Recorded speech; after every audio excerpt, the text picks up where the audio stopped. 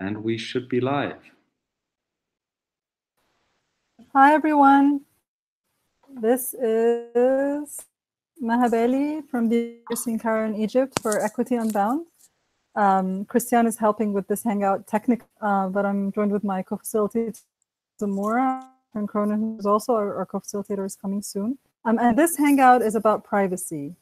And our guests today are Chris Gilliard and Autumn Keynes and Christian Friedrich, who's doing a dual role today.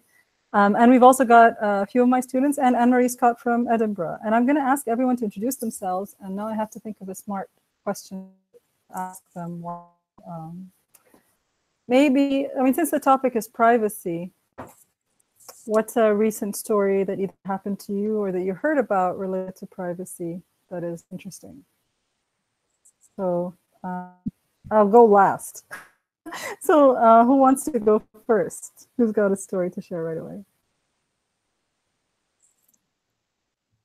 I don't have a story, but I'll start the introductions. I'll second the introductions. My name's Mia Zamora.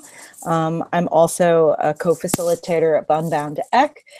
And when and I'm in New Jersey, in the US, at Kane University. And when Maha just said, do you have a story about privacy? My mind went blank, but I did think, then I thought, well, it's not a story, but I'll just say this. Most people I know think that they have nothing to hide, which is, I think, a real misnomer, and maybe we can talk a little bit about that. So.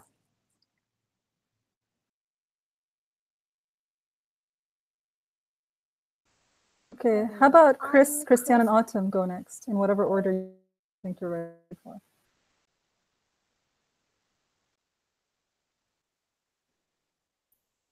Hi, I am, excuse me, I'm Chris Gilliard, coming to you from Michigan. I don't have a story, although I do have something interesting.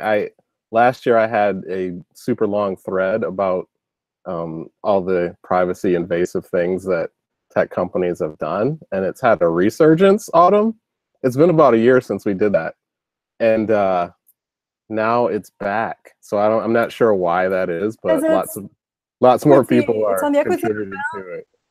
It's on the Equity Unbound scavenger hunt, which we did 3 times. Oh, that's it. Okay. Yeah, that's fine. I think it is. I usually put it. I think it is. Not everyone did it, but it was there.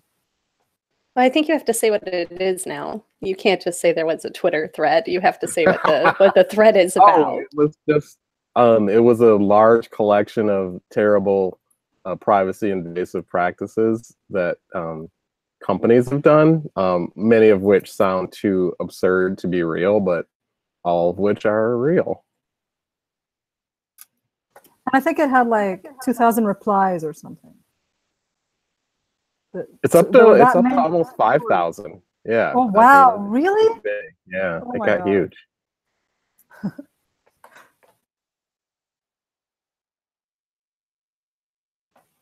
Okay, I'm going to enforce the order now. Yeah. All right. Is that the order? I just saw the order pop up. Okay. So, hi, my name is Autumn Keynes, and I'm an instructional designer at St. Norbert College in Green Bay, Wisconsin. But that's not where I'm at right now. I'm actually visiting family in Michigan. I'm in Temperance, Michigan right now. Last night I was in Brooklyn, Michigan. Tomorrow I'm going to be in Dearborn, Michigan. I'm like doing the Michigan tour. If you're in Michigan, hit me up. I'm going to put the tour on my website. No, I'm not. But an interesting story about privacy. So, I don't have an interesting story necessarily, but I did just get back from the EDUCAUSE conference where I ran a session with Sunday Richard and Michael Berman and George Station, where we asked the question, what do we owe students when we collect their data? It was a big, broad question. We did some blogging beforehand. We did some Twitter chats beforehand. And then we ran the session at EDUCAUSE like a discussion session. So we broke people up into different groups and we had a series of questions for them to work through. There was the big question, but then we also had, some other like smaller questions. And it was really interesting to me that everybody right off the bat felt very defensive. So if you don't know, EDUCAUSE is, it's a big tech conference. And there are a fair number of educators there, but I think most of the people there come at things from more of a technical standpoint. And I felt like they were very defensive. Several people, not everyone, but several people were very defensive right off the bat. And I had to sort of remind them. I was like, no, I'm not saying like justify taking student data. I'm not saying we shouldn't take student data. The question is, what do we owe students when we take their data? And it was just really interesting to me that on several different occasions, I had to clarify the question because people got really kind of defensive about it. So I'll pass it over to Christian, I guess. Hi, everybody. Glad to be here. My name is Christian. I'm the Education and Science Advisor to Wikimedia Germany, or as we say, Wikimedia Deutschland. I also work as a consultant, and I'm involved in many other things. I actually don't have I don't have an interesting story about privacy, more almost of a rant almost. So I'd be coming home from a meeting today. I listened to a German-speaking podcast with a 32-year-old guy who pretty much looks like me, and he talked about taking all the data that he can publicly have, or he envisioned society's data to be put onto the blockchain for public use of, and that actually made me think of Chris's tweet on the one hand, but it also made me install, or almost install, Little Snitch, an app that you might know from Mac, that lets you know whenever an app tries to call home. And doing some research about that, I ended up installing an open source alternative to that. And I actually found out which apps are trying to call home right now. So that was my preparation for tonight. Not a great story, but might be a segue into the conversation down the road. Yeah, sorry, clarifying, apps calling home is basically the app Little Snitch, or the one I'm using right now, Lulu, it's called, basically sends you an alert whenever a desktop app or a browser or whatever it is trying to connect to an unauthorized server of some sort. And it lets you know whether the app that is trying to do that is actually signed by a developer, whether it's certified, and all that kind of stuff. And I think it's from the E.T. movie, Calling Home. I'm not even sure what the English, what he says in the English original version of the movie, but I'm sure someone can help me out there. Phone home. Okay, so should have said that. Okay, Calling Home. We have a dispute now. Maybe the British version is different from the American version. Might be. Okay, Anne-Marie, you're up. Okay, hi there. I'm Anne-Marie Scott. I'm, as Maha says, from the University of Edinburgh, and I run all of our EdTech systems. That's probably a short way of putting what I do. And do I have an interesting privacy story? No.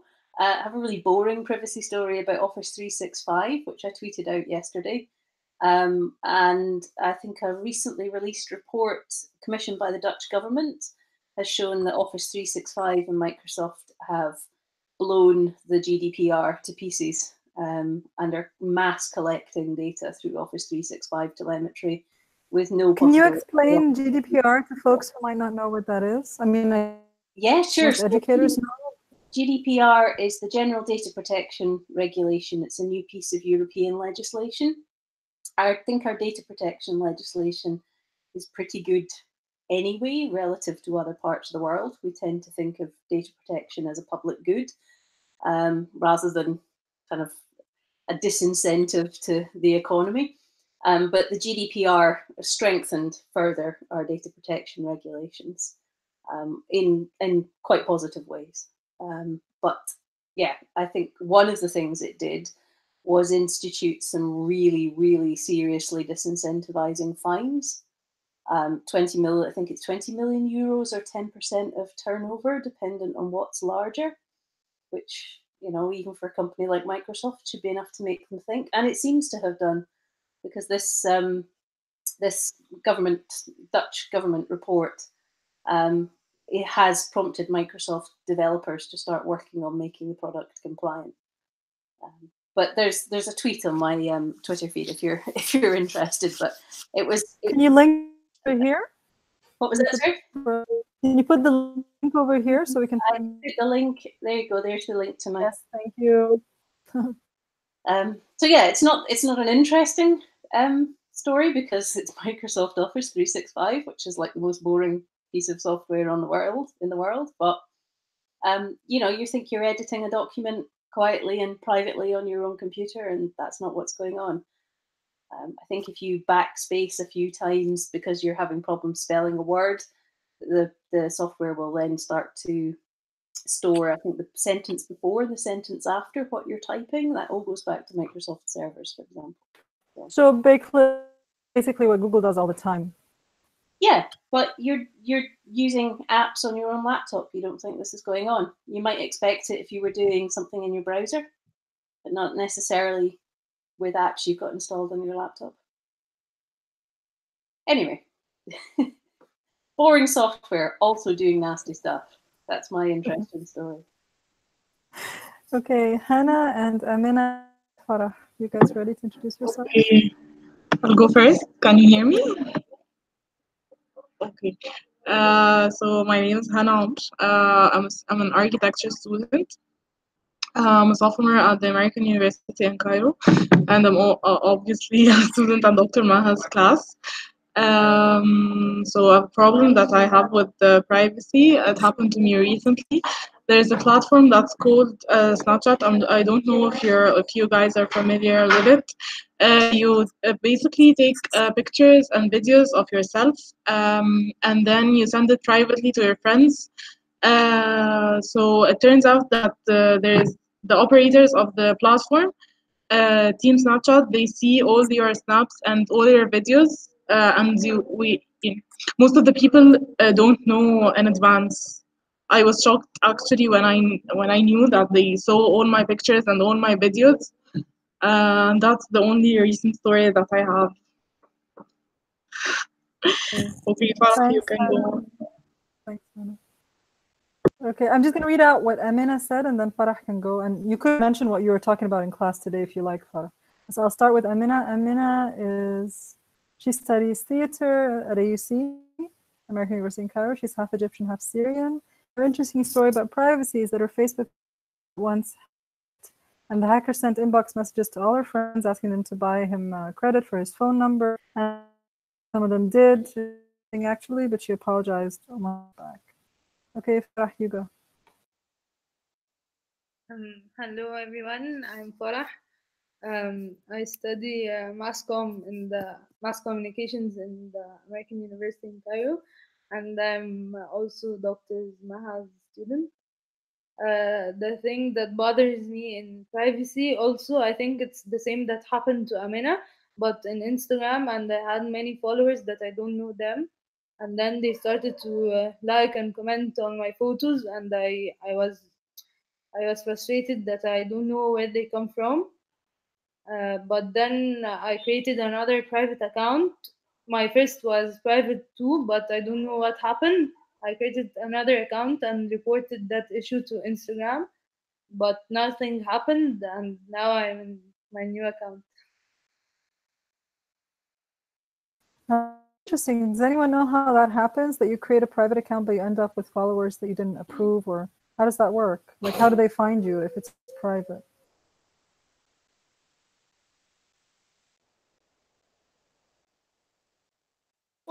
Nobody knows? So, I mean, I think no. But I actually have a recommendation if you're into podcasts at all, and I don't use Instagram as well. But I heard a very similar story in the Reply All podcast just recently, and I'll look it up and post the link here, where people basically bought user handles for all those platforms to just use them for communication purposes, and then just use them and drop them later on. I was wondering if it's possible that the connection between Facebook, Instagram, and WhatsApp, right? They're all Facebook owned. That if someone follows you in one of them or is on your phone or whatever, then they can do it with the other. But I mean, I don't know. I'm wondering about that.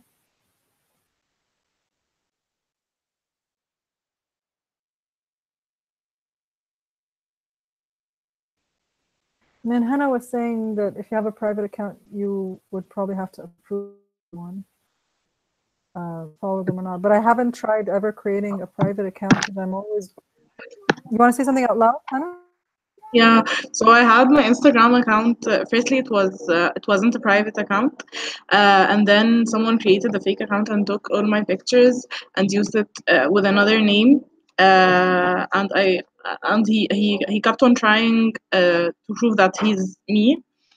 So then I turned it to a private one, so I can approve on who follows me and who can't. So only my followers can see what I post and can see my pictures. So Hannah, do you think this was someone that you knew? Or do you think that this was just like a random? It was a random person. Random person, Yeah. okay. Okay, so it wasn't like a targeted attack, somebody you knew who was trying to come after you. Okay. No. When I created the private account, it didn't happen. I only approved on my friends or people who I know, and nothing happened like that. So it's most probably it's someone who doesn't know me. And what do you think the point was of somebody trying? Because I'm not sure if I understood properly, but somebody took your photographs, created another account with a different name, and used your photographs and tried to pretend like they were a person. It just turned out that that person happened to be you. Yeah. Okay. What do you think I don't know what's the point behind that. So there was, like Chris is saying, one of our friends' dog. Yeah, I was going to say, it sounds like Quag Dog. It sounds like a catfishing. We have actually two of those, right? One situation, which is Alan Levine, has so many photos on Flickr that they just used his photos, and they started having relationships with women, asking them, I think, eventually for money or something. But using his photos, because there were so many of them, they could, send different photos every few days. And that was before, I think, Instagram. This was just Facebook and Flickr and stuff like that. With Alec Kouros, do you guys remember? Was it they actually used his name, not just his photos, right? They impersonated him by name. And the problem is that Facebook is not really good at dealing with this kind of thing. Like if you complain. Does anyone remember? And also, Mia, if you want to talk about what doxing is. I'm sorry, what did you say, Maha? I didn't hear it, went in and out. You wrote about doxing. I couldn't hear. Say out loud what that is. Yeah, I think in the case of both Alec and then afterward, the same thing happened to Alan, as you were saying. They were calling it doxing, and I think it's an identity theft. And the purpose of it was to try to lure people into a relationship with a fake version of their of a stolen identity in order ultimately to get money. And I actually heard a really interesting podcast on this at one point too, and I'm forgetting. I know I heard it on National Public Radio, but I've forgotten what it could have been. Something like This American Life or a show like this, but it featured this very same sort of practice of stealing someone's identity, which includes name, images, etc., and then posing as them in order to develop relationships with other people that would be beneficial to the criminal, essentially.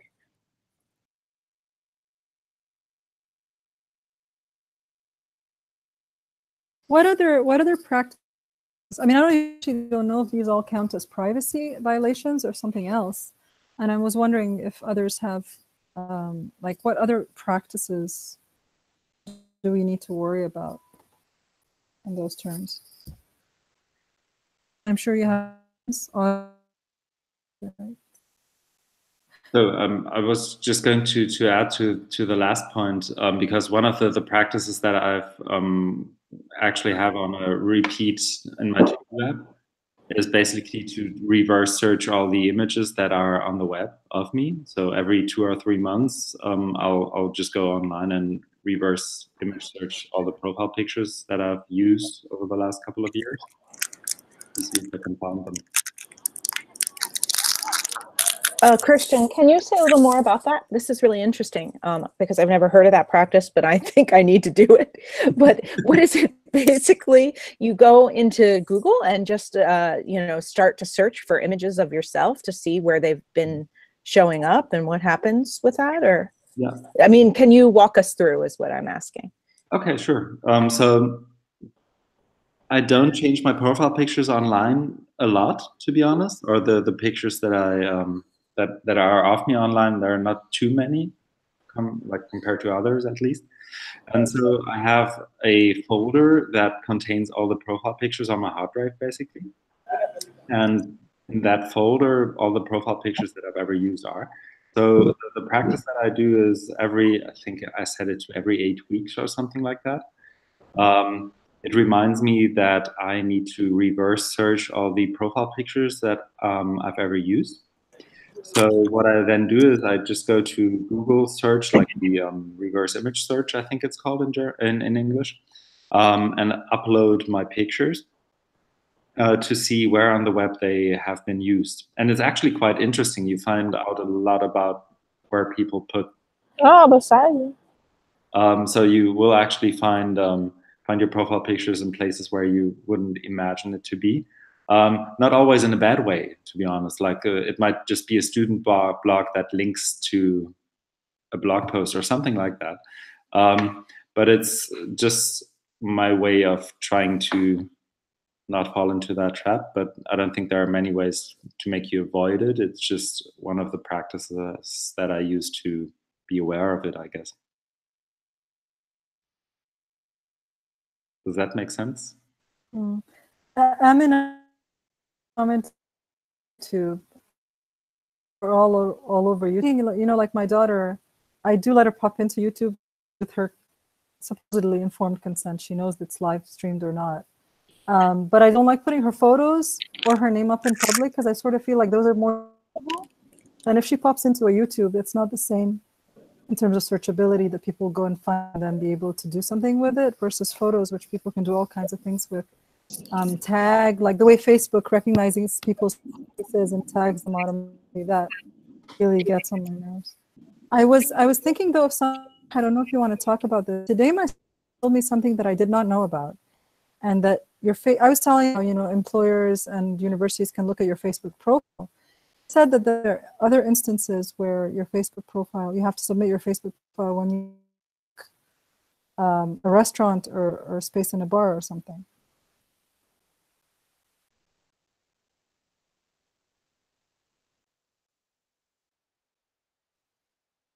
Farah, can you speak up about this? Yes, it happens a lot in Egypt when you go out on Friday night or any weekday,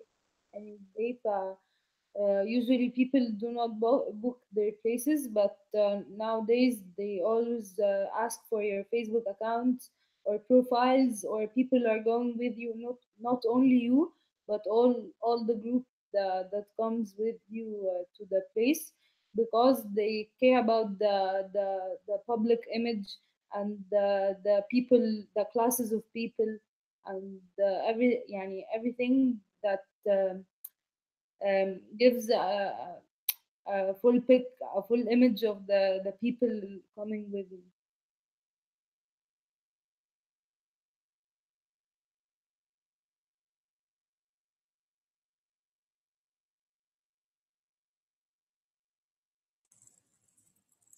So one thing I'm thinking about right now is what might be best practices then for if we want to ensure a certain amount of security and safety for ourselves, what would be best practices for life online in order to try to prevent something like identity theft or, obviously, I guess we can talk about the way algorithms and scraping works in terms of our data trail, and then how,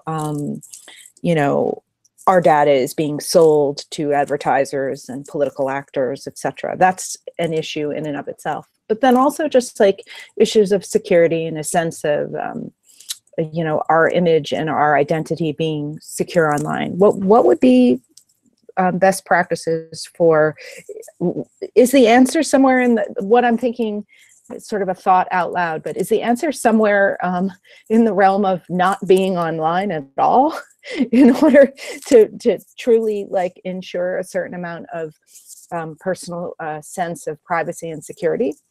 I don't ask that question, you know, rhetorically. I mean it earnestly. I think you're right, Mia. Oh, sorry, Chris, go ahead. No, please. No, I mean, I think as soon as there's data, there's data. As soon as you use any kind of IT system, there's data. I feel this way quite a lot about the conversations around collecting student data, like it's a new thing. It is fundamentally to use technology or not to use technology. Once you use technology, there is data. Then the conversation is what is that data used for? But once you're online, it's there. And it's to a very large extent out of your hands. Yeah, I think one of the problems is that, I mean, since we've been talking about Facebook, Facebook collects information on everyone, whether or not you use Facebook. And so there's an extent to which, yes. There's an extent to which we don't have any control over that. So even not being online, one of the ways to kind of think about it is in order to have some measure of privacy or the degree of privacy which you have access to is also dependent on what kind of privacy practices people around you use. So people upload pictures of people who aren't on Facebook. People use Facebook and Gmail where other people don't. But even if you've ever interacted with a page that has a Facebook button on it, Facebook has information on you. And even if you haven't done that, which is highly unlikely, I would say almost impossible. They also, which in a practice, I think they've said they've discontinued this, but they also buy information about people from data brokers, which again, like if you have like a credit card account or a driver's license or a grocery discount card, it's impossible to not participate in that system. Oh my goodness. One I just discussed. So on our campus, the classrooms have a computer that the professor uses. And once you log in on Chrome, it stores, and you have to the default is that it's just have to log out of Chrome. But I discovered while logging out today that it will keep any credit card information I wanted on this shared computer that I could forget to log out of any day on my way out of class, that a student could come in and use. I mean, that is just so, that the default would be that it would do that. And actually, I don't remember ever setting it up so that Chrome would give me my Facebook notifications. And my students will say they get to see my Facebook notifications in the middle of class. And I remember very well that I searched for this and I undid it. And then it came again. This is the thing that drives me crazy. Even when you're a bit aware and you turn off, do your privacy settings, they react to doing that. It's kind of like when you turn off location on your phone, and then you can't turn it off. It's easy. It's a bit better on iPhones than Android. On Android, it's really difficult to get rid of it. It's just horrendous. Chris, you want to use that word out loud? Because I use it several times, including our shared keynote. So the reason I always use this word, extractive, is that if we want to, I think one of the myths of privacy, especially when it comes to young people, is that, oh, like they're giving away their privacy all the time. They don't care about it. And why I think it's important to unpack that is that there are so many ways in which information is taken from us in ways that we don't have a choice. I mean, a story that just came out recently in the States is how many police departments have used so there's license plate readers that are concealed all across the country. Like, say if there's a sign that tells you slow down, you know, it gauges your speed as you're approaching it and tells you to slow down. A lot of those have cameras in them that read people's license plates. And police departments have this information. It's like mainly it's one or two private companies that run these, but then they have deals with police departments. So, and this is not in particular like it's indiscriminate. So whether or not you're speeding or a criminal or like, and I use that term loosely, but it's indiscriminate about who it captures. It captures everyone going down the street.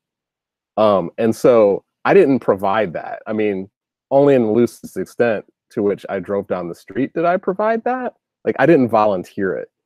And so that's one example, but there are literally thousands of examples of ways that data is taken from people when they didn't intend to provide it. What if it's the same situation, but it's your face? Right? I mean, if it's your license plate, but nowadays we've got facial recognition software where it can just be that you're walking down the street and a piece of software can take a picture, recognize a face, and then tie that face to, you know, information that's stored in a database somewhere about that particular person. And then decide that this person is likely to commit a crime because the algorithms tell them that. Sure. I'm afraid some of people were imprisoned, like يعني they were convicted, wrongly convicted because of their plates, but they were not criminals in the first place. You mean their license plates, or do you mean something else, Emin?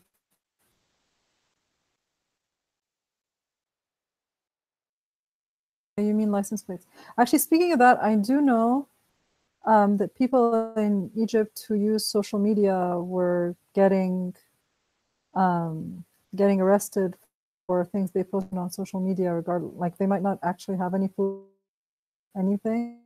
Not that that would justify it either, but you know what I mean. But sometimes someone would have done something really silly, like just shared something on Facebook, and they'd be stopped in the streets or things like that. But that's also, this is the thing, like who's doing the surveillance, and to what degree is it political or is it commercial, or would it possibly harm one, consider them criminals when they haven't actually done anything?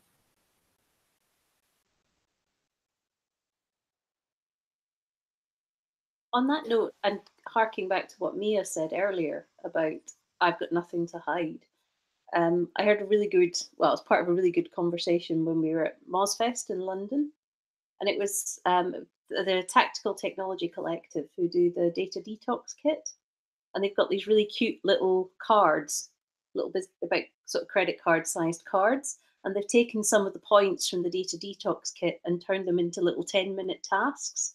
Because that kit's like an 8-day kind of program, and it's quite a lot to commit to.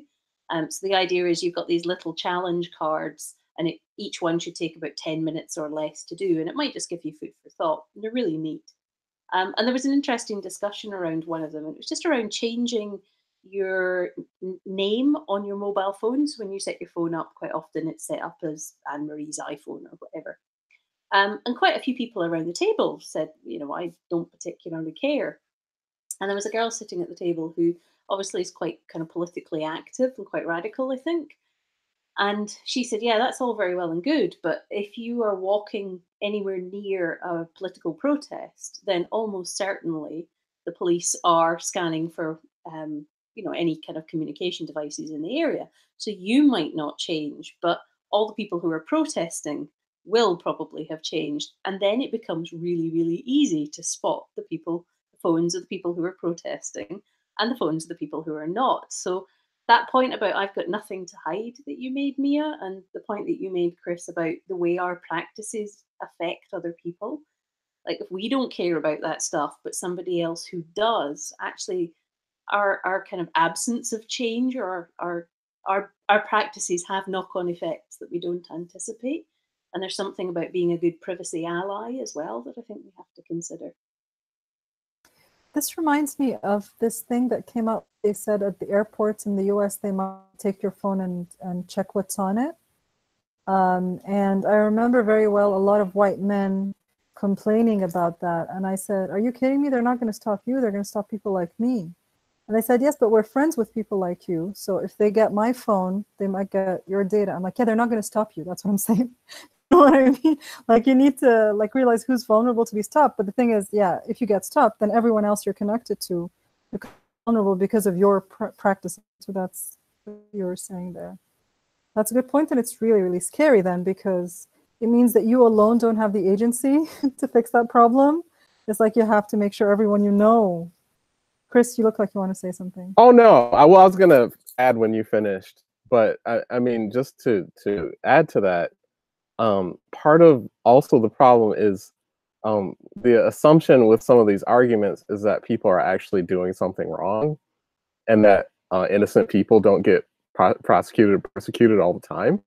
And so part of that is that not only are, is all this stuff often taken from people, but there are also, algorithms that help determine whether or not someone is a target, in terms of whether or not they're guilty, whether or not they're likely to do something criminal, what the likelihood of that is, like whether or not we should drop bombs on them. I mean, like there's all kinds of decisions that get made that we don't have control over based on the data that's taken from us that we don't have control over. And like those things are, I mean, it's not a stretch to say that they're often inaccurate decisions that get made about who gets what and who doesn't get what. That's kind of why I think merging algorithms and privacy is really useful, because a lot of this is about algorithms that people assume neutral. Sorry, I was just going to add to that quite often in like algorithm or privacy related issues, people will, there's this tendency among folks who are kind of tech or internet savvy to make fun of those people who are getting hacked. And that kind of shifts the focus where it shouldn't be. It should be actually on the system that allows people being hacked or or having to deal with their invaded privacy, and not with the individuals who are kind of responsible in this kind of way to not be the weakest link in the chain, because no matter how good you are at those things, there will always be a weakest link in the chain that will enable others to get the data that you have on others, be it just a phone book or something like that.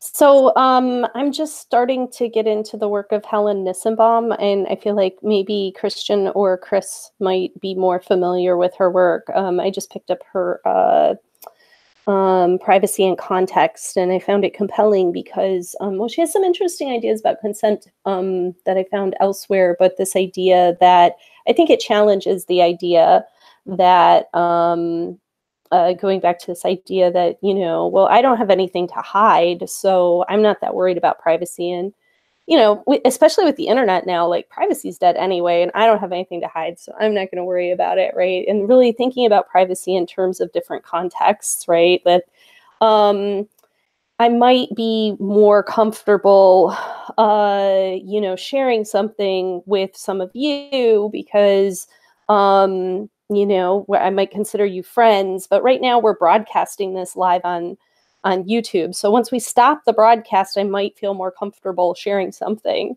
that I otherwise wouldn't be able to share, and that's okay, right? That these contextual areas that make up our lives are natural and that they're part of the world that we live in. I feel like a lot of times when we talk about privacy, the folks who are saying like the I don't have anything to hide. They think of privacy as sort of like an on-off switch, that it's just going to be in one realm and like either you have it or you don't have it. And it's so much more complex than that. It's so much more nuanced, and it's really impacted by the relationships that you have and the different environments that you find yourself in.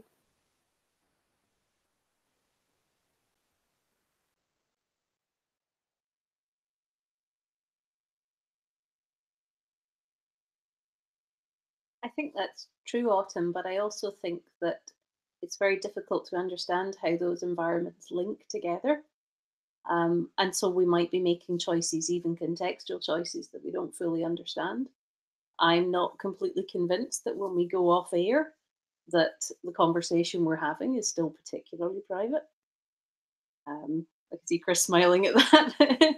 I don't trust Google as far as I can throw them. So if I want a really private conversation, and I don't even know if this is true. No, this definitely isn't true. I would phone somebody on the telephone, but then everything I know about what happens to telephone calls in the UK says that's not a good idea either. Yeah. Sometimes someone asks me a question on Twitter and I say, I don't answer these questions in media. So they send a direct message and they say the same thing. I'm like, I don't answer this in DMs. They say email, face to face. I'm like, no, I keep these thoughts in my own head. Mm-hmm. Because really that's the only way to protect them. And I think what we're talking about now really is trust, right? And I think that is a complementary point that's made alongside of these different contextual places that we find ourselves in. The fact that the way that we feel about how comfortable we are in different contexts is one thing, but then whether or not we trust a particular context over another, I feel like that's another idea, and it's true. I think that as we're starting to use more and more mediums that capture, collect, extract, to use Chris's word, right, our data in terms of facial recognition, in terms of text, in terms of voice, in terms of all of these different mediums that make us up. What we're really seeing is a degradation of trust in these areas, and that's that. I mean, there's a crisis in that. Because I mean, we can't live in a world where we just don't trust anything, right? That's just like a constant state of paranoia. So I completely agree with you, and I definitely have a lot of issues with trust in the world around me, and I'm losing trust all of the time, and I feel like there's this crisis of trust right now that I worry about what it does to the human condition, right? You know, this reminds me of last thing we were talking about fake news, and Mike Caulfield at some point talked about how doing all this fake news things with students, eventually they just become skeptical of everything, so that every authority they don't believe. There is no evidence that they're just skeptical of everything, rather than skeptical in a balanced way, as that some things you can believe, but they reach a point where they don't anymore. And one of the problems with it is that from yourself, you sort of need to be open to the you wouldn't normally believe, and this isn't helping the human condition as and trust is an important part of. And if you just of everything and you're just afraid of sharing what would happen, and still I say this and I still know that we're not all equally vulnerable online, and so you have less to risk. Some people have less to risk by putting themselves out there. So I think that's absolutely true.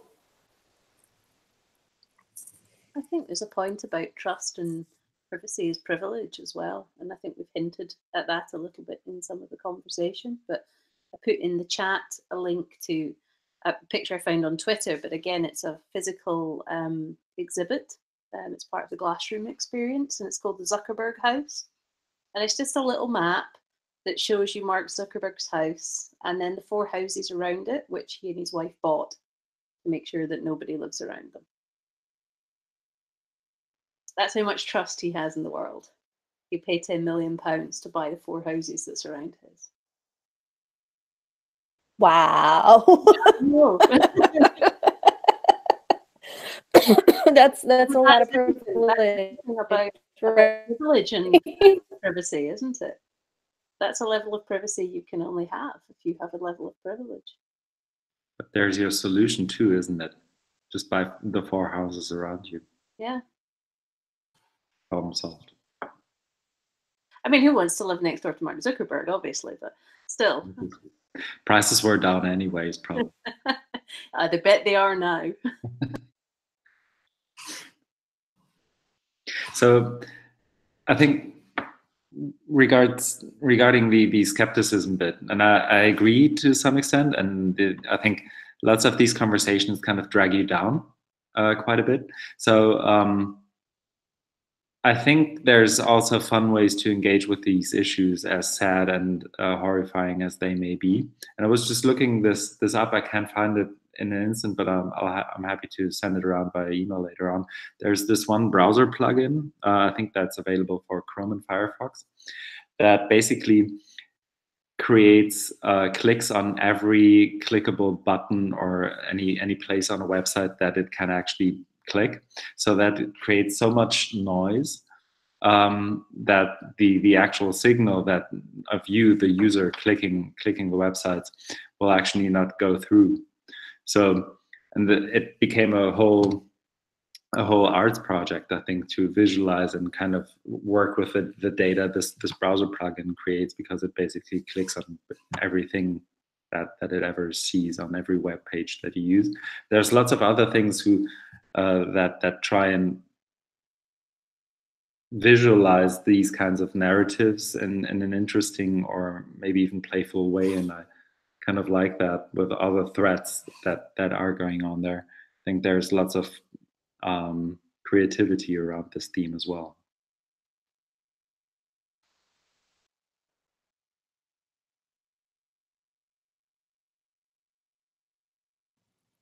I'm noticing the time. It's almost 5 minutes to the hour, but I just wanted to loop back to the beginning for a minute, because we started with, Autumn mentioned something about in her recent conference experience, there was a certain amount of defensiveness about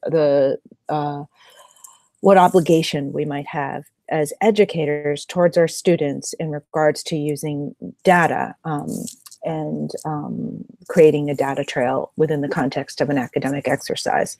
So I wanted to return to that and just ask people what they thought about that issue, because I think it's really important.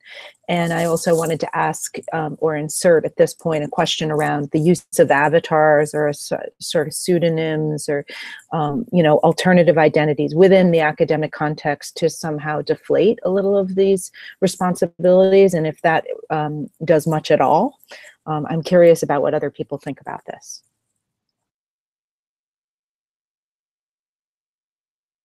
So I've gotten in trouble for saying this. I mean, I shouldn't say gotten in trouble.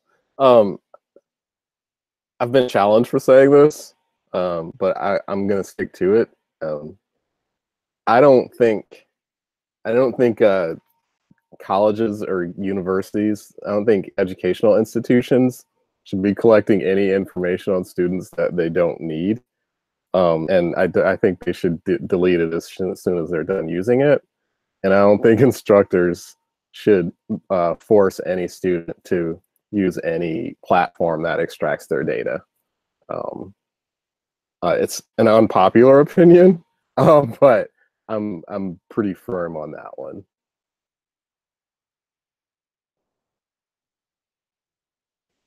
Yeah, I don't think it's that radical, to tell you the truth. I think if you're thoughtful in your instructional design, if you're thoughtful in your pedagogy, you can find ways to give students choice.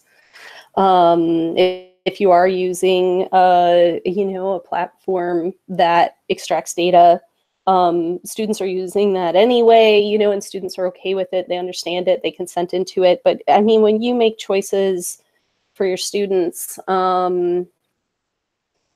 and have assignments. I mean, we talk about, this comes back to the privilege thing for me, right? It comes back to, I have the privilege in a classroom setting as an instructor, you have a lot more privilege than your students do, right? And when you make decisions about how they're going to, if they're going to get a grade and what kind of grade they're going to get, and you tie that to systems that's going to extract their data, that's not a very good place to be in. And so just providing options for them to do other things, use other systems, complete assignments in other ways.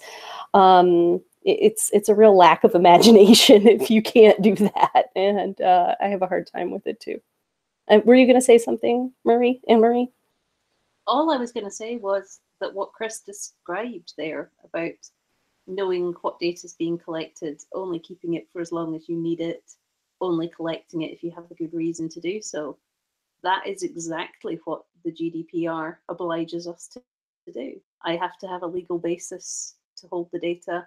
I can only hold it. I've got to be clear about what I'm using it for, and I can only hold it for as long as it needs to be held. And my institution is liable for large fines. All of us are liable for large fines if we don't do that. I mean, don't get me wrong, I don't think it's perfect, and I'm sure there are all sorts of weasel words that can be deployed in this situation, but that's the context in which we operate, which is why I think it's it's good. I mean, our data protection legislation wasn't that far off it to begin with, but it's more rigorous. And one of the things that's been introduced is what's called a data privacy impact assessment. And dear God, we're European, so we love a form, but it is a risk analysis, and it's a process of formally recording those decisions and justifications that I just described, and it's published. It's a public document. I think that's good practice. American administrators actually hate that. I was just going to ask about the American context because I think it's radically different. American administrators will literally curl up in a ball when you say that. But this is what I mean about privacy or data protection as a public good. It's a mindset thing. We don't have the same objections to it, I don't think, culturally, perhaps. Yeah, I mean, I think part of the problem different is that we have, when I say we, I mean Americans. I certainly don't mean myself. Americans have have looked at, Amazon and Facebook and Google, and we're like, oh, they're so successful. Let's just do what they do. And never mind that what they do is highly unethical and dangerous. But so often institutions think that in order to survive, they have to do that. And that's their survival is more important than any particular student or that student's information or safety. And this is the seed of demise.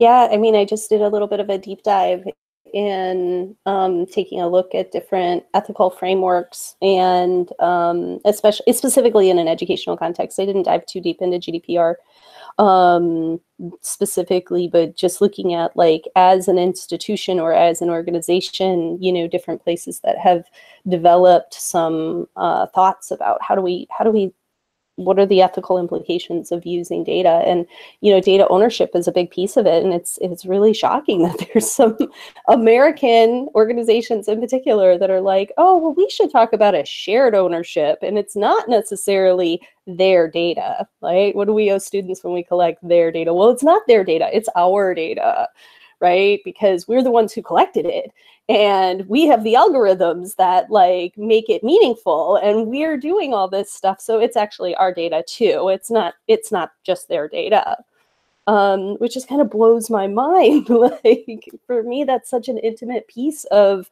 who you are. Like, that's a blueprint in a lot of ways of, your likes and your dislikes and so many things about who you are and what makes you tick. And to think that some organization that collected those bits and pieces of you would collect them and then say that they're not yours in some sense, it's just kind of blows my mind. But that's where we are.